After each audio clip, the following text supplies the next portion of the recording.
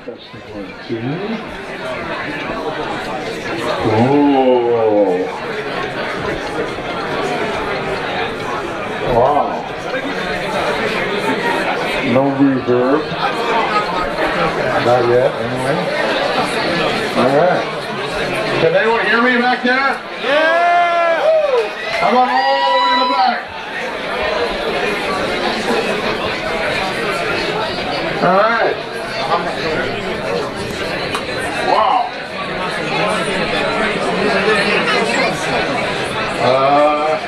Can they hear in the back? Everybody clap your hands. We blew up the last phone speaker, and we had to run and buy another one. It's crazy that this actually happened. But this is pretty cool. Calm down. Hello, hello. Hello. If you can hear me, clap your hands. Woo! Over in the back, Eric Blockchain Dixon, can you hear it? Clap your hands. Thank you. Yeah. Thank you, thank you. Let's make some noise if you have been in Bitcoin as of 2017 or even earlier. You guys are old timers now. Yeah. We should charge you next time. How many of you have been in Bitcoin in 2015 or earlier? Yeah. A lot of us. How many of you remember when we launched the Bitcoin Center NYC in 2013? I first met Nick Spanos. Let's give a round of applause for Nick Spanos. Nick Spanos, I met Nick Spanos in 2011 in Iowa when he was waging an epic battle against the Federal Reserve. Ooh. Anyone here heard of the Federal Reserve? Ooh, the Federal Reserve, which is responsible for the Fed, and the Fed, and the Fed, and the Fed, and the Fed, and the Fed. And now, the Federal Reserve, which was responsible for inflationary fiat currency, which has not been a friend to many of us, and Nick was waging that battle, aided by many allies, including Congressman Ron Paul, who brought many of us together. Round of applause for Ron Paul. And now, many years later, that campaign has come to a conclusion and has morphed into a new campaign for Bitcoin and cryptocurrencies to take power away from the banks and the government and bring the power back to the people.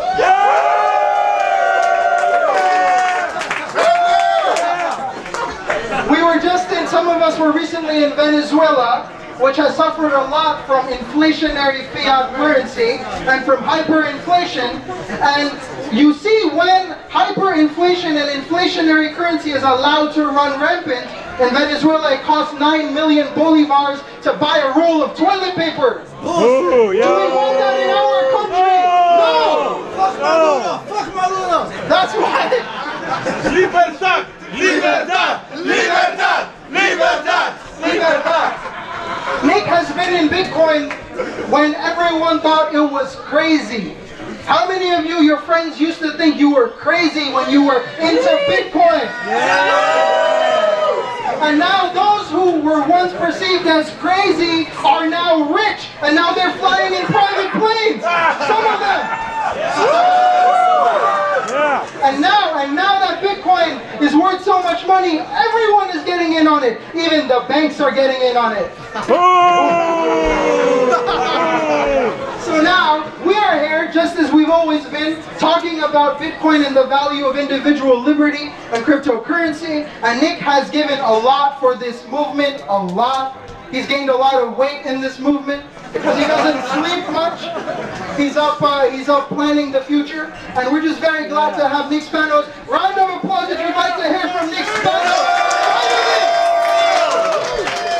You waited a long time, and now, without any further ado, I I give you all Nick Spanos, founder of the Bitcoin Center.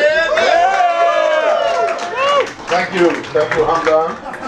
Oh my God. Oh my God. Wow. Yeah, I met Hamdan back on the campaign trail for Ron Paul when I did all the data and the phone banking and set all that stuff up. And he kept running up to me, I'm a data scientist, I'm a data scientist, you need me right now. I go, well, mostly. No, you did me. I said, all right, sit down, show us what you can do. And I think we won Louisiana because, you know. Damn. And we stole Maine, and, no, I'm sorry. They didn't like us, they stole a bunch of our votes, and we stole them back. You know, Bitcoin, I've always been hiding the fact that I'm here because I think the Federal Reserve has enslaved everybody, so I've been hiding that, but I think the way Hamdan just brought me out, I gotta say it. Look around. If you look around, you'll see next year some people that might not be slaves anymore. Yeah! We're not, you know, Bitcoin isn't going up. We're just getting a little taste of the Federal Reserve money. They've been doing that for Decades. Century. 1 century plus. 1913. December 23rd, 1913. When everybody was away on vacation. They said, hey, we're going to make a, you know, before the Federal Reserve, there were hundreds of different currencies. Benjamin Franklin had a printing press business, and in his printing press business, he printed different currencies for all these different banks, for department stores. As a matter of fact, if you went to the Bank of Hoboken, they had a $3 bill, and you got a 3/20ths of an ounce of gold redeemable for that $3 bill. And then they took a little trip, our owners took a trip down to Jekyll Island, Georgia, with fake names, and try to figure out how they could screw us with some fake money. Mississippi with no gold. Georgia. Jekyll Island, Georgia. And what happened is, I'm giving a speech right now. Can you hear me? And what happened was, they're like, hey, who's going to use this bullshit money if it doesn't have any gold? Who's going to use it?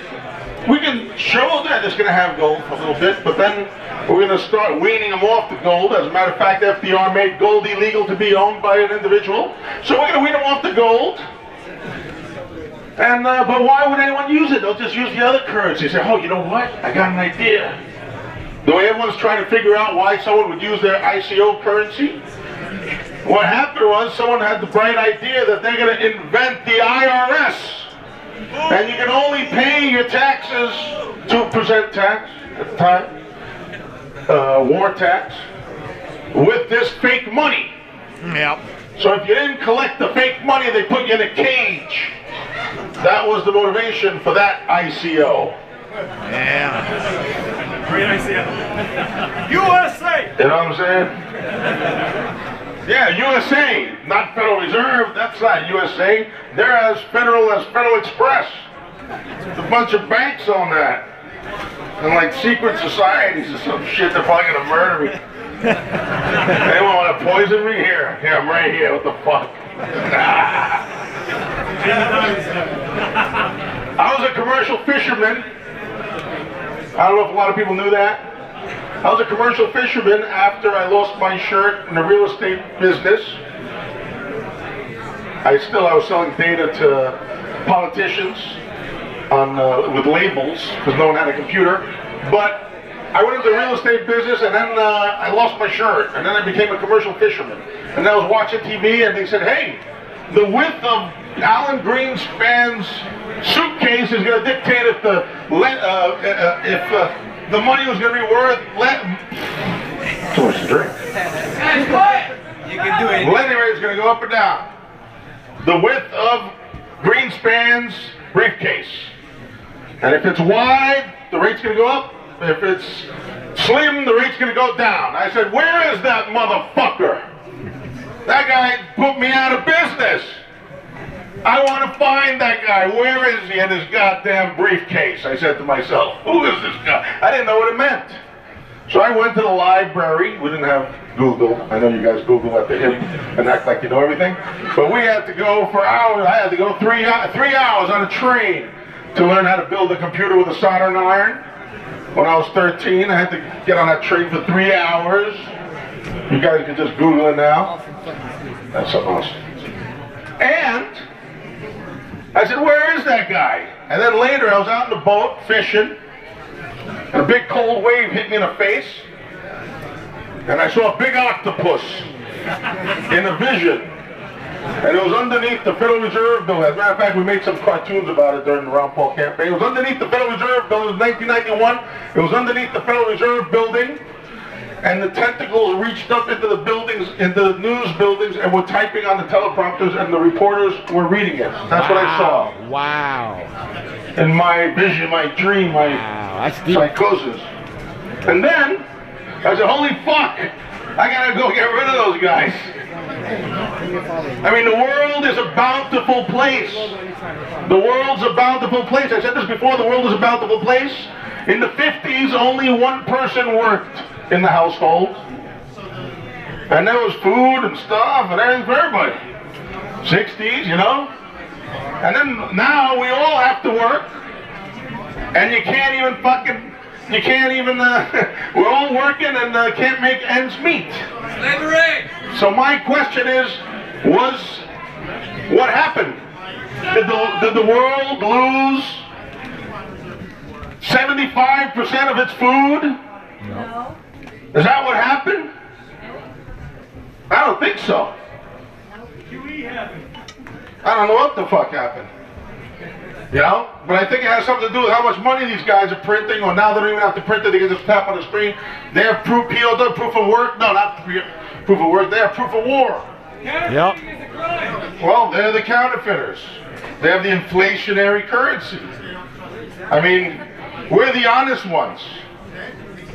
You know, this is Bitcoin and these cryptocurrencies are the people's declaration of monetary independence. Yeah. Yeah. That's what it is. When you use that and you don't use their shit,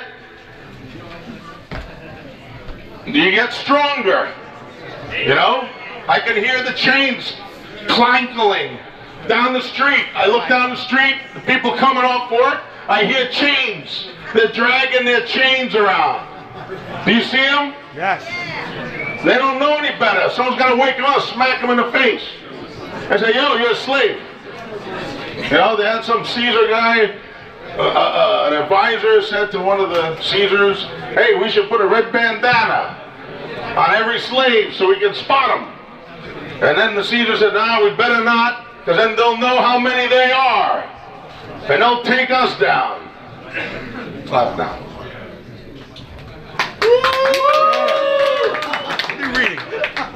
You're supposed to clap when I say something. If you want to be a good advance man. Fuck it around. They said Bitcoin's bullshit. Bitcoin sucks. It's the end of Bitcoin. It's fucking $7. It's $7 each. It's a goddamn bubble. You guys are crazy. It's $7, $9. It's a real bubble. Oh my God, it's a bubble now. I went down a little. $30? Bitcoin's a fraud. It's going to be gone by next week. Sell it fast. $30 each. Sell them fast. Over and over they told us that it was gone and it was dead, and we're still standing. Where's James? We're still standing here. Not only are we standing, but we're standing tall. Yes, sir. And bold. And we're walking around open and notoriously.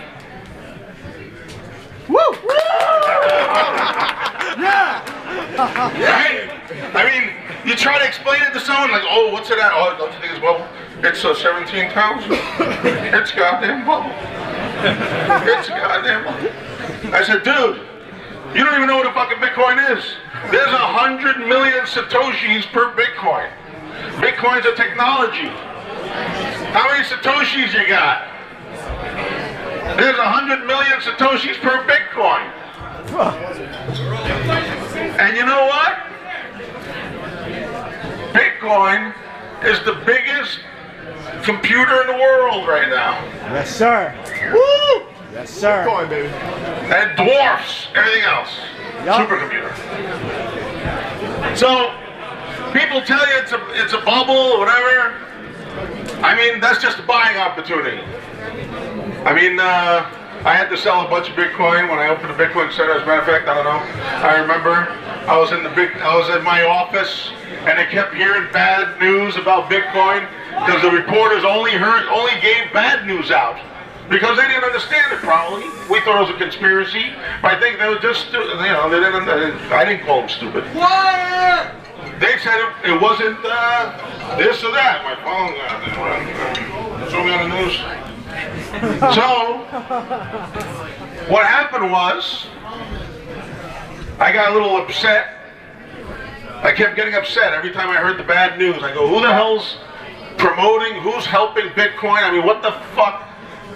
The news is saying only bad things. It's only for drug dealers. It's for prostitution. I mean, I haven't found the prostitute who'll take a Bitcoin yet. I'm fucking around, joking. But, you know, that's all they knew how to write about. So people were like, whoa, I don't know. So over and over, I heard the bad news for years. And one day, I just freaked out. I mean, you were there, right, Hamdan? What'd I do?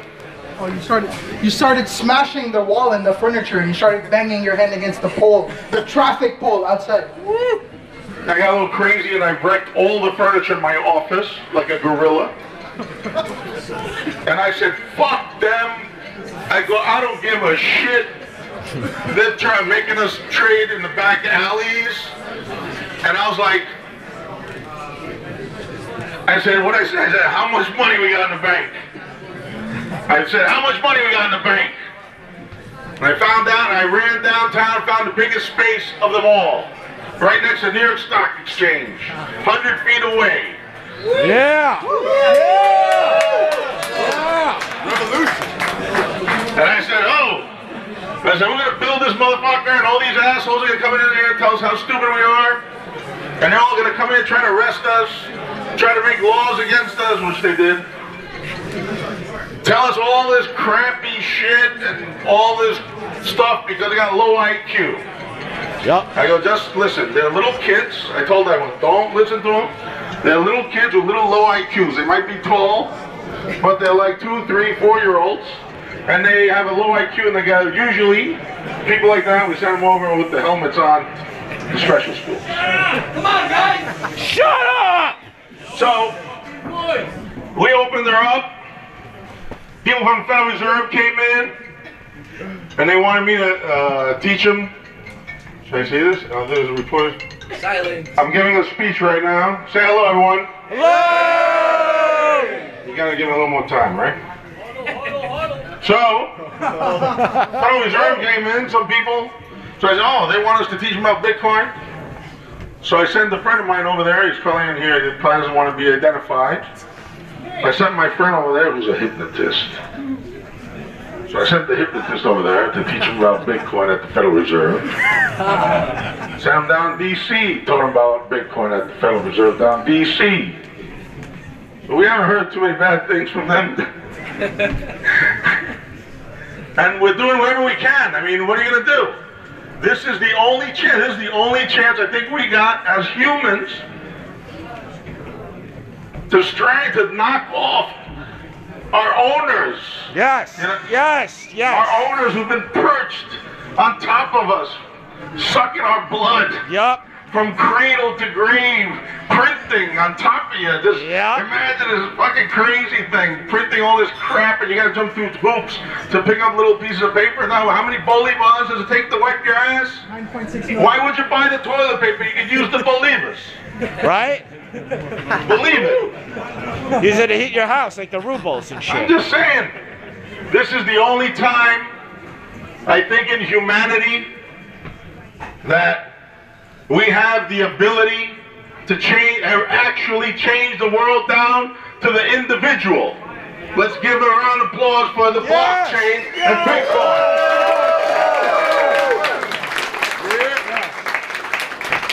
Yes. Yeah, this is a revolution. It's a peaceful revolution.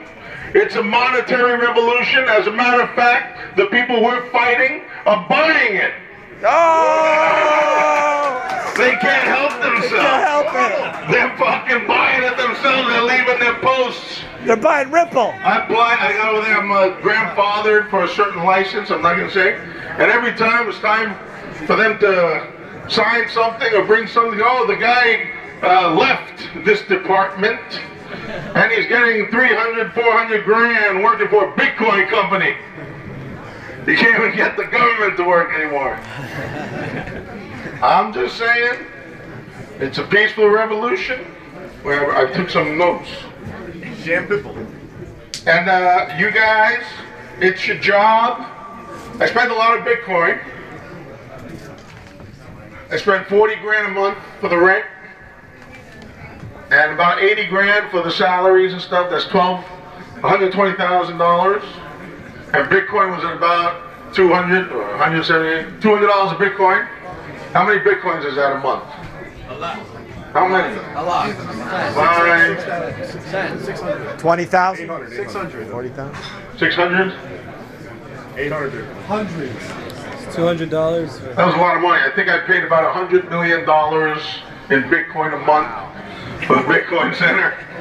I'd sell my Bitcoin to pay the rent. Thank you. It's $100 million a month. I don't give a fuck. I'll live on a park bench after this job's done, and I'll have the biggest smile. And if you want, you can bring me some Ripple wine. Yes, sir. Don't bring me that Ripple shit. Bring me some Ripple wine. I'll lay on the goddamn park bench. I'm here, open and notoriously, and I'm fucking here, and I don't give a fuck. I was born free. You were born free. Yes. We're born in the image of the big guy up there. Yeah. I'm not afraid of any white buildings with little assholes in it. Yeah. And we got the power to change the world. That's right. And you guys gotta wake up Yeah. and just do it. Yeah. You can be rich. You can be rich. Yeah. Whatever. Rich what? In their pieces of paper that they print? Fuck that. Yeah, you can have a bunch of their little pieces of paper. Fuck their paper. Fuck their paper.